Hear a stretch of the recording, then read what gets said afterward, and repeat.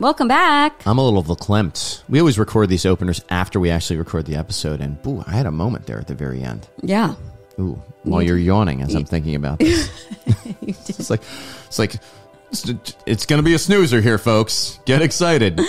No, it was actually an awesome podcast. Guys, come on in. We're talking about aspirations, dreams, desires, what to do with them, and how the enemy really wants to kind of like blind us from them. Yeah, folks, if you want to experience the love of the Father, you have to be a child that asks for the good gifts that are on your heart, right? And the Father gives good gifts to his children who ask. We read in Scripture, but there are things that get in the way of our asking.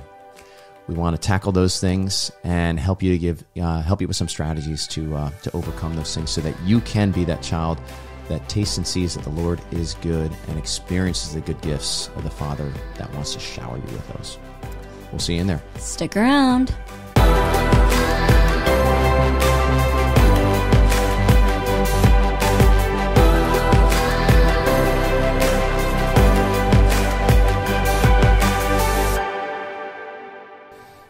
Hey, welcome back to the Catholic Coaching Podcast. My name is Matt. I'm Erin. Hey. And Matt, cool shirt. Hey, thank you. This is Catholic Forge. How do you spell it? It's just Catholic and then Forge, F-O-R-G-E. They've got some really cool stuff over here. Some is a little plug. All right, I'm giving. Wait. Look at this. It's the Sacred Heart of Jesus. They're Sacred Hearts. That's so cool. I've got another one that's Our Lady of Guadalupe. It's got the star tilma pattern, which is beautiful, I think. Very masculine, a masculine beauty. It actually, yes, it is. It actually looks very masculine. Yeah, but I wear this in Mass and Ave Maria, and I get little compliments on it. So I want to plug them. I'm really stoked with the work that they're doing. They just want to make some manly apparel for Catholic men. And if you like the Hawaiian shirt style Catholic, I like it. So check it out. But if you want to go and get 10% off at Catholic Forge on your next purchase of a cool shirt like this, go to Catholic Forge. But check it out in Metanoia 10. Metanoia 10 gets you 10% off. So check it out. Ooh, cool. Savings. What are we talking about today? Weren't expecting that today. We're talking about our point of awareness for the aspirations. We're in our fifth point of awareness for the unique mission. Yes. Unique mission, guys. Remember, it's all about what is my purpose? Unique design. Who am I? Unique mission. What's my purpose? Unique battle. What's getting in the way? We have our 5 points of awareness that we explore in our Metanoia Catholic Academy Plus. Go check that out. And today, the aspirations. I love this one. I'm really excited about this. This is fun. This is actually, I was thinking about this the other day, and this is where we started in coaching. Yeah. Like in receiving coaching. It was kind of like, what's that dream muscle? What is that? What have you always wanted to do? Mm-hmm. And really kind of working on that atrophied dream muscle that most of us haven't used since we were like 11, if we're, adults.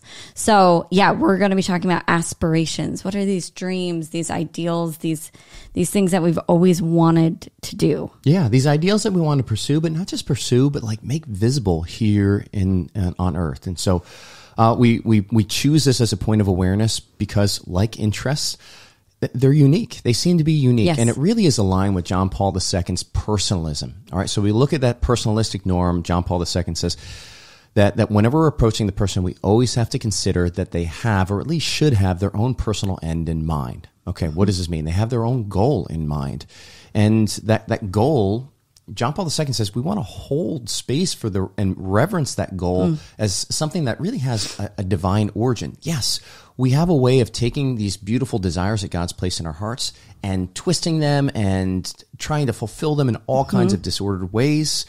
But at their core, that desire in our hearts is there to bring us to a place of contemplation of God, draw us into a deeper relationship. And so it's important to be able to look and hold space for these aspirations, but also at the same time, realize the reality of a fallen world and how these things can be corrupted. But that's not the end of the story. Yeah. Remember, redemption has happened, and we can claim that too, and that can roll over into these aspirations.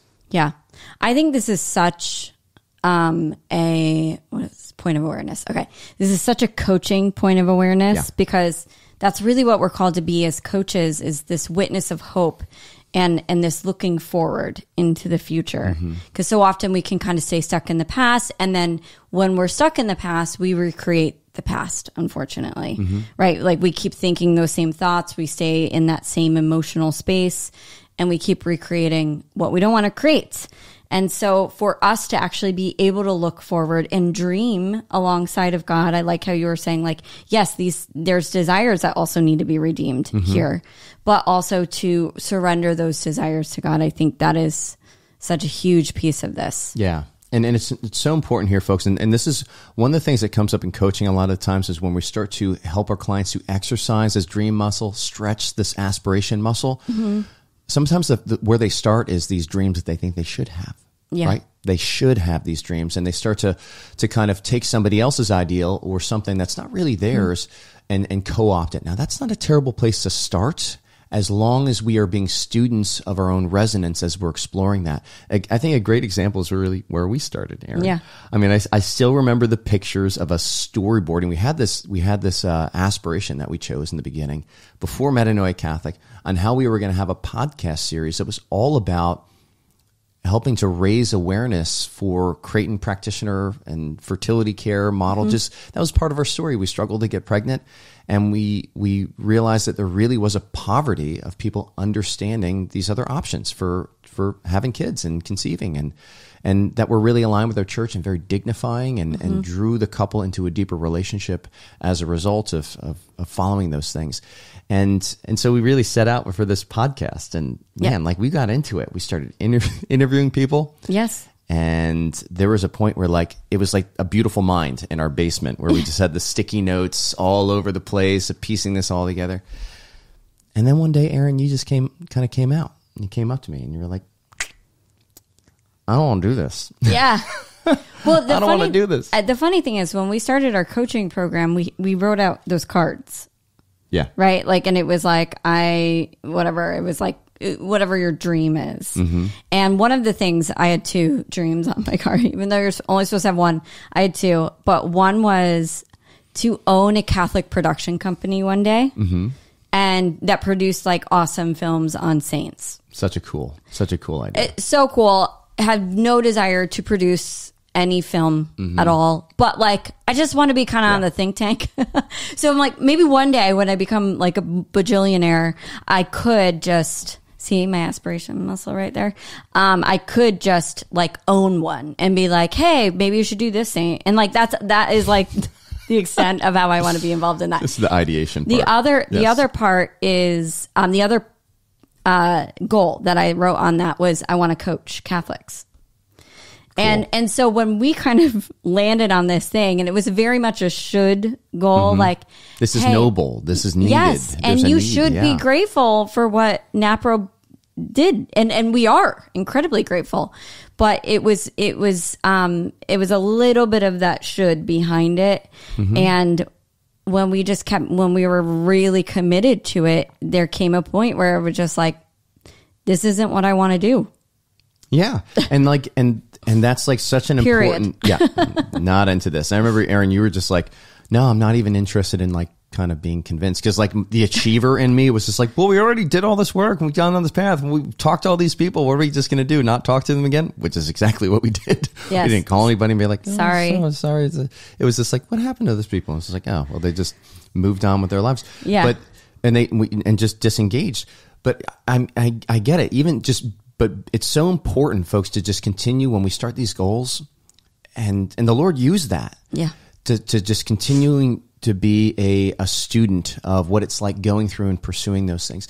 I remember when I was in college, and I had really been kind of mapping out my future based on what my father had done, and he went to the Naval Academy, I went to the Naval Academy, and he became a Navy pilot. And that was always the thought that I had, was I'm going to be a Navy pilot. And there were other people that were in my life at that time that were just like, yeah, the Navy pilot's the way to go. And when I started to pursue that, and I remember the first time I went up in a plane, I was just like, I hate this. But I was like, but I'm not allowed to hate this because I'm going to be a Navy pilot. And everybody else is like high-fiving and they're excited about this. But I absolutely couldn't stand being strapped into that freaking thing and having the mask on and getting sick. It was just terrible. And And I remember the moment where I was with some buddies and we're on a jog, and I remember just sharing like, hey, I think I want to be a Marine. And there was another guy that was on the run with me, my buddy Ford, and he was like, yeah, I want to be a Marine too. And like, that was really a turning point where we both voiced that desire, kind of like you did, Aaron, and we just started to kind of move towards that new aspiration, which had a much deeper resonance. And I think what's interesting is we both understood what we didn't want, which I think we don't talk about this in this podcast, but I think that's an interesting point. Like, knowing what you want also determines what you don't want, like knowing what you don't want. So what happens when you don't grow in this area, this awareness? I say one of the symptoms that you really show is frankly, it's depression. And I remember Viktor Frankl, Man's Search for Meaning, talks about the neurotic triad, and depression being one of those things. And gosh, there is an epidemic of depression that we see here. And I'm not saying that this is the sole reason behind it, but I mean, what Viktor Frankl would say is like, hey, if you're not doing what you're meant to be doing, then it's kind of ordered to feel depressed with that. And I think part of that is depression, but there's also a disappointment with your own life that's there. And so if you find yourself having that disappointment, let's not be afraid of that. Let's just mean like disappointment. All it does is it reveals that there's an ideal that you have in your head. Maybe it's unspoken. Maybe it's an unconscious ideal. I mean, these ideals are really something that have a divine origin that we need to come to know and discover through kind of the things that we like and we don't like. That's kind of what we're helping people on that journey at Metanoia Catholic. But that's a symptom, I would say, of not really leaning into your aspirations, is feeling that disappointment. And because whether you are conscious of the desire, the aspiration, or not, it's still there. It's part of who you are. It's part of this divine word that's been spoken to you and you alone. And you are called to make that word visible. And until you make that word visible here on earth, which is going to take God's grace, which is going to take a relationship with the Lord to do that, there's going to be that longing, and that's still there. Yeah. Like tremendous longing that's still there. And it's there to get us to go introspective, to kind of get curious, not to judge and to hide from that disappointment, but to lean into it a little bit and see what it's revealing to us. Yeah. I also think you have this written down here, but disengagement from your own life. Absolutely. But I also think that shows up differently for each temperament. So disengagement might be what a choleric would think. Like, I feel disengaged from my life, or I feel like I'm not making an impact, maybe. And I'm not doing what I was meant to do. That's right. And I think for a sanguine, it might be like, my life isn't exciting, it's boring. Like that's that disengagement. Maybe for the melancholic, it's like, my life lacks meaning. Like there's just this lack of meaning in their life, or purpose in their life. And then for the phlegmatic, I think there's just like a lack of conviction, like something that kind of gets me to move, gets me out of my comfort. Even though I love comfort and balance, it gets me out of it a little bit. Baby steps, right? Yep. So depending on what temperament you are, or whatever word just applied to you here, consider that if you're feeling any of those things, this might be a way to actually, counter those emotions. Well, at least get into it. Because when you start to really lean into your aspirations and exercise that dream muscle, lean into these things a little bit more, get in touch with those desires, even though they are, guys, when you start to move into these things, they're going to be tainted. They're going to have some vainglory built in. We're going to get into that here in a moment. Just expect it to be there, and that's just okay, because God, guess what? You need a redeemer. That's all it means. You need a redeemer. Hooray! And you don't have to do all the work yourself. But when you start leaning into it, there really is this joy and an excitement and a hope when you have something that you're aspiring towards. You get up in the morning and it's not so duty bound. It's not, I think without the aspirations, it's very easy to like, okay, I'm getting up. I'm a mom. I'm a dad. I got to take care of my kids. I got to get the job done. I got to bring home the bacon. I got to do the chores. And it just, life becomes very duty bound. That's there. Yeah. Obligatory. Thank you. Which whenever there's obligation, there's a lack of freedom. And when there's a lack of freedom, don't be surprised when you see a little bit of resentment and rebellion showing up there as well. So how do we get a little bit more engaged with this? Well, you feel more engaged with the obligation piece. I just want to pause on that. It's not whenever there's obligation, but obligation, if we haven't chosen it, yes, there is a lack of freedom. Go ahead. Okay. You're going to start to feel a lot more engaged with your life. And based on your temperament, what that means, kind of what Aaron said, shows up find more differently. meaning. You're doing what you're meant to do. You're having more excitement in your life. You're having more conviction, maybe some deeper relationships here as well. And then also I find that you start measuring your life not by what you haven't done yet and the big gap, but more towards the gain. There's a lot more celebration of the wins, the daily wins, the small wins that keep you engaged, that keep you excited, that keep you moving forward, and just keep you hopeful. And it has an effect on everybody else around you. Hope is the big gift here. I say hope. Yes. The piece. And we've even built this into our academy. At the end, so the academy is set up, folks, where every month it's a 30-day journey. We know the science shows that 26 days roughly to change a habit, to build a new habit, a new hard skill habit, but just even dedicating focused effort for 30 days towards a soft skill. Maybe it's growing in patience or growing in humility or some sort of a virtue. There is a real effect that happens. And at the end of the month, we're always celebrating those wins. We have the live win call in Academy Plus, which is really just looking back and celebrating those gains. It builds such a culture that has a momentum that keeps you in seeking out that next win every single month. Yeah. Cool. Agreed. All right, we're going to get into the meat of the podcast here, which is kind of bringing in that battle element. So recognizing that the more you grow aware of this point of awareness, your aspirations, you're going to get more in touch with your unique calling, your unique mission, all right? What you're called to do, what your purpose is, all right? So the devil wants to keep us from even growing aware of these points of awareness, because to the extent that we don't know these things, we're going to be disengaged and feel all those depression and, disappointment, stuff like that. So, which is right where he wants us to be. So let's get into some of these lies. We got 3 lies here. The first lie, and this comes up a lot, and it comes up in Catholics, all right, is my dreams are vain. My dreams are vain, all right? A little bit of vainglory that's in there. Have you ever felt this before? Like, I want to have the big house. Okay, that's obviously vain because it's desiring something material. Okay, I want to have the Maserati. Obviously vain. I want to have the material. I want to have the beautiful $2,000 portrait of our Blessed Mother. Is that vain? Suddenly now, all of a sudden, there's kind of this shift.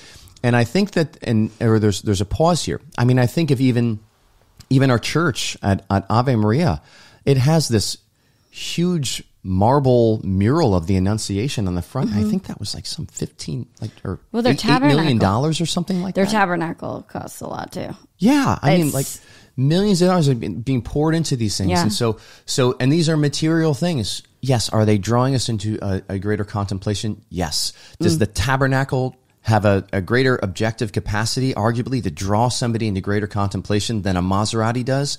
Arguably, yes, but subjectively, I don't know.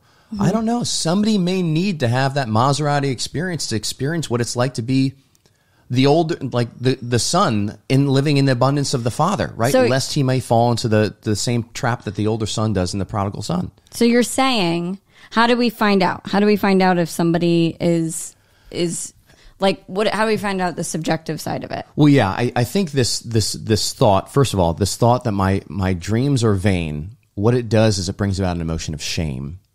And then in that place, the shame, we just hide our dreams, we hide our aspirations, and we don't look at them, and we discard all of it, right? We throw the baby out in the bathwater. And again, we're operating from the premise that at the core of these desires, there's something of divine origin that is calling us through this material good, through the beauty of the Maserati, or the power of the Maserati, or even the beauty of, or like the secondary good of the fame or the honor or the pleasure that it brings. There's something that is inviting us to that. Now, if we just land at the Maserati and we think that's going to be the primary good, we're going to be mistaken. But sometimes God uses that. I mean, I think even Tom Monahan, he tells his own story. Tom Monahan, founder of Domino's Pizza, started like multi-millionaire, started this beautiful community at Ave Maria. Like, he tells the story about having the garage full of all the classic cars, and owning the Detroit Tigers, and owning the baseball team, and taking them to a championship. And he tells that's part of his God used that as part of his conversion experience of kind of, I thought these were going to be the things that satisfied, and he knows on a very visceral level that they didn't. And so that the Lord can still use those things. Yeah. And I would say start with the desires that you know. Yes. Presuming that they are moral, right? That they're objectively moral. Or at the root of them is moral. So, yeah, okay. Like a Maserati's not immoral. I think the problem here is just this misunderstanding. Is that a word? Yeah. Misunderstanding of desire. Of like, here's another thing too. When you push down desire, it will find a way up. It always does. It's like that beach ball that you push underwater. It finds a way up, and it usually comes out in a more destructive way. Right. So when we're trying to like push it down, let's say you have this desire for a big house or something like that, and you immediately judge it. And even though you might have a big family, who needs a big house? I don't know. But you immediately judge it. And then that desire comes out in another way or out of frustration. Guys, desire is an emotion. It's emotional fuel, and it has a tremendous amount of power. It does. And so it actually would behoove us to bring that to the Lord and say, Lord, what is this desire all about? Because I know at my desires, at the core of it, you are there. I know that at the core of every desire I have, you are there. But I've tried to fix it on my own. I've tried to fill it on my own. And it's led to sin. It's led to vice. It's led me away from you, who are the fulfillment of all my desires. Yeah, I think a really good parable backdrop for this one is Prodigal Son. I think it's a great one. And we can see that like both the older son and the younger son both had desires. They both had desires. The younger son wanted to act on those desires, but he wanted to do it outside of a relationship with the father. Right? The older son denied his desires, and that took him from a relationship with the son to the point where with the father to the point where he couldn't even go in and enjoy the banquet at the end of the story. And so what does it look like? What is a virtuous embracing of these desires? All right. I mean, imagine if the younger son went to his father and said, Father, I have these burning desires in me to, and all of them, and just share them with the father, and also said, and I know that you're good, and I trust you, and I don't want to lose the relationship with you, but I still have these burning desires.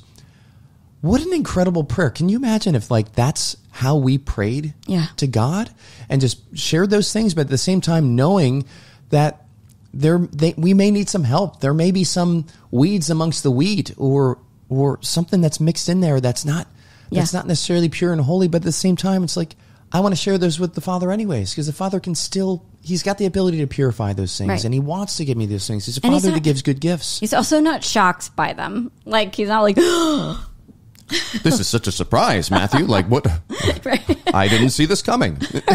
He's not shocked by them. So, like, It's like hold a little space for our wounded humanity. That's what I want to do here, folks. Like, I know that even with some of the pursuits that we have at Metanoia Catholic, sometimes even if we're launching a new program, I know that there's this desire for the security, the financial security that comes from the success of that new product launch that we have. Okay. I also recognize and have this desire to help people through that new product and help them to come to know their unique design, mission, and battle, and all of those things, and engage these things and engage their best life. And so I know this, and this is my work to do, folks. And I say, I've also experienced constantly bringing this to the Lord, a real purification. That is not something that I've been able to muster up myself, but through a constant surrendering. Lord, I know that this is here. I see this. I recognize this. All of a I didn't see it before, but all of a sudden this situation just happened, and I realize how I do have this attachment to the financial security, and I want to be able to do it without you, and I have this pride here. Lord, I repent. Yes. Help me with these things. And you know what, folks? Like that is actually the way, a contrite heart. That is the sacrifice that the Lord wants laying on. We read this in Psalm 51. Yeah. Not bulls and bullocks and burnt offerings, but a contrite heart is what the Lord is looking for. And when we can really be honest with our desires, even in their taintedness, the Lord works with that. He's not afraid of it. He wants to redeem it. He does. Yeah. So what's the strategy, Matt? I think first off, it's just get clear on where you have these mixed desires that are there. Yeah. Where you desire the secondary good. Now, the secondary good is not a bad thing. It's not a bad thing. Fame, honor, wealth, pleasure. Aquinas talks about these things. They're not evil. There's a reason why they call them goods. They're good, right?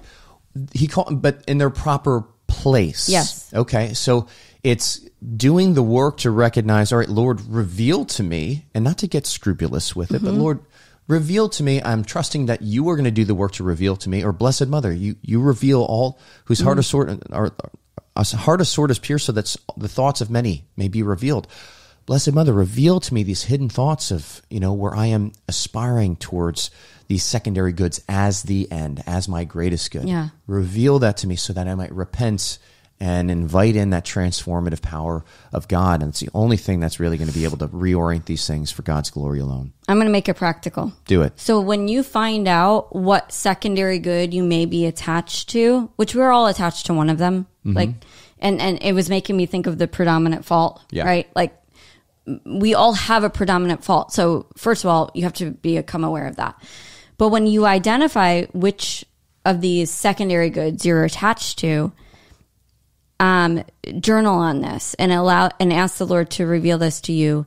But ask yourself in the journal, what am I afraid or concerned will happen if this were to be taken away? Mm-hmm.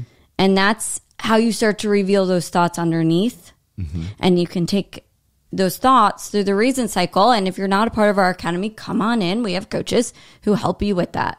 So, all right. Yeah, enemy strategy number 2. Okay. What's the lie? I want to be realistic. So when they're thinking about their aspirations, how many of you, raise your hand, even if I can't see you, but how many of you think, yeah, but these aren't realistic? I can't even tell you how many times I've coached people and immediately they will have this realistic police kind of come in and be like, yeah, but I can't do that. And I'm like, oh, hold on. We're just playing for a second. Like, let's just, for 5 minutes, practice dreaming without the realistic police coming in. Yeah. Yeah. And what we're getting at here too is, do you want your goals to be realistic? Yeah. I think that's important. Like to pursue something that's completely unrealistic is not humble. Like it's Aquinas would say, I was looking up humility. I was doing a lot of research on it recently, and humility actually falls under the virtue of modesty, right? And so he says that there's 2 virtues that manage modesty, like kind of. And modesty has to do with the kind of like staying in your appropriate place here and recognizing that there's a hierarchy of glory. Not all of us are called to the same level of glory. Obviously, the Blessed Mother is way above where any of us is ever going to be. Christ himself, way above everybody, where anybody's going to be. Probably Saint Teresa of Avila and all these great saints, way above, right? But each one of us has our place. And so a modest approach to our aspirations is going to be going to the place that God has predestined for us, okay? And so that takes both the virtue of humility, which helps us to temper, all right, from going excessive, but also the virtue of enterprise, which helps to, what's the word he uses? Helps to stiffen us, right? Stiffen us and move us towards,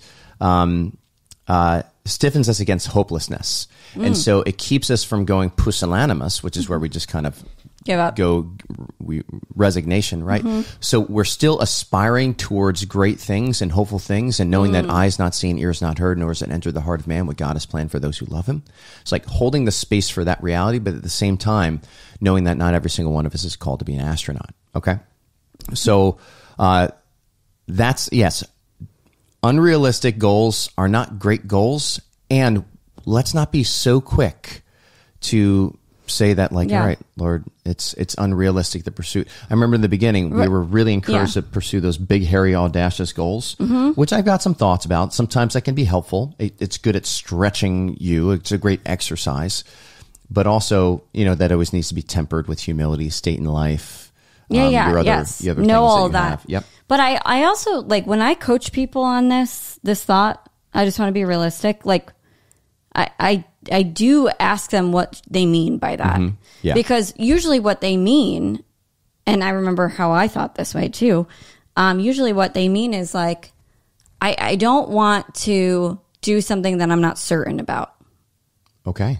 I don't want to do something that's kind of scary and uncertain. And like that's really what's underneath what's going on here. Like, I'm always like, define realistic, because like, here's the thing, my life, my reality right now, if it wasn't for coaching, if it wasn't for people asking me these questions and teaching me how to manage my mind and teaching me how to manage my resilience and kind of dive into this prayer with the Lord and with my desires, if somebody like this wouldn't be realistic either, but it is my reality. Yeah. And it's okay for something not to be realistic today, but that doesn't mean that you don't, it's never going to be realistic. Right. We get so stuck in our current circumstances and we presume that, okay, we're always going to have the same income. We're always going to have the same relationships. We're always going to have the same, obligations that we have throughout and things change. And a lot of things are within our authority to change, right? Yeah. If we just start to engage that. And so I think people can say unrealistic, and they're looking at the current circumstances. Yeah, you're like, and it kind of is right here now, actually, with the way that your mind is working. It is unrealistic. Right. But then we just kind of give up at that point. Right. And I think what happens is it really leads to these fruits of hopelessness, discouragement, and eventually, again, this depression. We fall back into some of those symptoms that we were talking about earlier. Yeah. Yeah. So what can we do? Here's what my first practical application for you guys is, if you do have this thought, like, define realistic, define what it is, and even like your state in life, like, where are you at? What is realistic for you? Get factual about it, though. Don't be like, oh, I just never have achieved this. Like, that's not facts. That's more of a perception. Yeah, and things can change on a dime here, folks. Like, it was not realistic for me to leave my full-time job. No. And say we're going to pursue Metanoia Catholic full time. Like, it wasn't realistic in terms of just the obligations of my state in life. I needed to have some sort of an income to be able to replace what I was doing, and I never in a million years could have known that virtual Catholic conference was going to just explode like it did, and create that space where it was very realistic, but it was constantly taking this unrealistic in the moment desire and presenting it to God and being like, Lord, I don't see how this is going to happen. But still, I'm surrendering this desire to you. I was doing that. I did that for about 7 months. It was just a daily surrendering of this honest desire, knowing that the Lord was purifying it throughout the way. And then all of a sudden, He gave away. And it was a way I never could have anticipated. In the same way that, when Andrew brings the 5 loaves and the 2 fish. Yeah. And he's just like, I don't know, what good is this with so many? And the Lord can work with our 5 loaves and 2 fish. So there's the realistic, but also it's important that we create a space for God to wow us, for God to surprise us in ways that we can't even fathom. And we have to collaborate with Him. Like exactly what you were just saying. You wrote that in your journal every single day. Yeah. So did I. I wrote in my journal every single day that I wanted to coach, train, and teach other Catholic coaches how to coach. Yeah. And I did that for a complete year until, well, actually I did that for about 6 months before our first training, but like a couple of years until we actually certified. And we just certified our 100th coach. Pretty awesome. This pretty awesome spring. So and we're already halfway sold out with our fall cohort. Who has that? Right, now. Right. Who has that audacity to do that? I just was presenting it to him. I had no idea that this was where it would go. Yeah. Really excited. So with these things, some practical things, guys, it's like sometimes having those aspirations, putting together like the practical steps to get there, that's helpful. But don't be discouraged when the practical steps are beyond your means to really engage those things right now. Just, I think when you start to engage, we can indulge in the how, and that can crush the dream muscle. The how is none of your business, and I like saying that. Again, I never knew Virtual Catholic Conference was going to have the success that it was, and that was going to be COVID would be there. I never knew COVID was going to happen.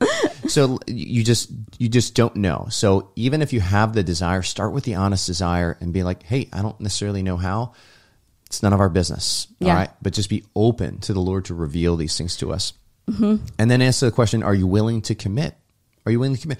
And be honest too. Like, what are the limitations that you're willing to commit? Are you willing to go all in? What does all in look like in your given state in life so that you aren't sacrificing the obligations you have to your family or to your current job or the other commitments that you have here as well. And this one I think is important too. When you commit, are you willing also to commit to have compassion towards yourself where you don't necessarily persevere in a given moment? And are you committed to recommit to that, to pursuing that, and continue to offer it to the Lord? I think that's like the number one commitment. Are you committed to take those 5 loaves and 2 fish and humbly present those to the Lord? Yeah. We begin again today. Yes. Yeah. The future starts today. That's what John Paul II said. Yeah. Put it on a t-shirt. But I'm going to add one more thing. Set aside time to dream. And like, even if you have to put it on your phone, set 5 minutes. And in those moments, you just kind of are like, Lord, what is it? And maybe you answer some of these questions. I'm going to give you a couple of juicy questions to get your brain going. Do it. But set aside time, 5 minutes on your phone to actually dream. And when you start to think about the how, Lord, or start to strategize, I call my coaches out on this all the time. They're always buffering with strategy. But like when you start to strategize, just kind of bring it back to the dream. And you're like, what would that be like if this were my reality? Like, Lord, would you ever give me something like that? Like that is, he wants to talk to us about that. Yeah. He's a father that gives good gifts to his children who ask. Give them to the children who ask. Be a child who asks, folks. Yeah. Cool. So I have one question for you guys to just kind of ruminate on. And it's, if you could pioneer a cause around the world and it was guaranteed to be a success, what would it be? Go take that to prayer. Cool. All right. Let's wrap up with our final strategy or enemy strategy here. And this one comes up a lot. Ooh. Comes up in spiritual direction. And it sounds really pretty, folks. Sounds really pretty. Ready for this one? Sounds very humble. Yes. Very pious. It doesn't matter what I want. It only matters what God wants. And it might be true. Like the person might be thinking that for real. And it is true. Like Yes. there is kind of like there's a part of that I would say that is true because it is all about what God wants. Because guess what? What God wants is really at our core what we want to. Because at our core, it's that desire that he's given to us. Okay. So like but we miss that reality when it's just like dismiss my desires as if those don't have any sort of, there's no good evidence to be found there. Right. And then just pursue what God wants as if he didn't communicate his desires through our desires. Well, this is the story of the older son. Yes. You didn't even give me a goat. Right. And it's like, whoa, where'd all this resentment come from? And it's because he was shoving his desires down. Yep. And he was like, I just want what my father wants. But then like the minute he gets the opportunity to complain and hold on and harden his own heart, really. Yes. I think what can come, it's test the fruits in yourself. But when this thought, I want what God, it doesn't matter what I want. It only matters what God wants. When this thought leads to suspicion, a suspicion of yourself, a suspicion of your desires to the point where ultimately that suspicion goes to this place of toss it out, tossing, ignoring, exiling, repressing those desires. We're taking the very 5 loaves and 2 fish, and we're throwing those to the side. And rather than taking those and presenting those as a humble offering to the Lord and being like, work with this, it's like not bringing the bread and wine to the altar and saying to the priest, give us the Eucharist. I love that analogy. Can I add another one? Please. Because this is something I said earlier in this podcast, but desire is it's an emotion. So it actually fuels our actions towards the thing that which we love. Yeah. And it's a tremendous amount of power. And when we toss out our desire, we're basically a car with no fuel. Right? Not moving anywhere. Not going anywhere. And that kind of leads to that result that you were saying in the beginning, where it's just like this this disengagement with your life, but also this disappointment and depression. Well, just not doing anything, feeling stuck. Yeah, and you're disengaged from the relationship with the Father. Yes. I mean, like, think about things, folks. When you are suspicious of your desires and then you cast them to the side, that's a part of you that you're just hiding at this point. You're not bringing into the relationship.